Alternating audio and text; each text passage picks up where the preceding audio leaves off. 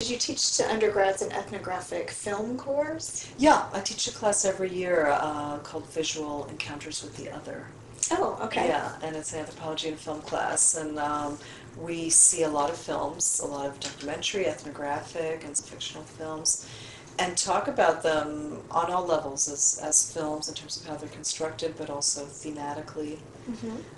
And all of them have to do with issues of representation of the self or the other. Mm-hmm. The first part of the class, we see films where people are representing a culture that isn't theirs, and how do they do that, and what are the issues that come up in those forms of representation. And then in the second part, we look at films where people are representing themselves and their families and their own cultures. Mm-hmm. So we compare and contrast those, and then for the final project, a lot of students go out and make films of their own, and then do research, about films we've seen or filmmakers that they're interested in.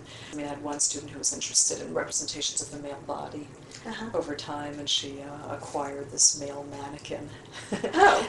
and put all of these different cutouts, things on it. Uh-huh. It was very interesting what she did. Then I had a small group that went out and made a film on the Diag. They just stopped people and asked them what they thought about God and religion. And just one day they got a very interesting mix Hmm. of perspectives.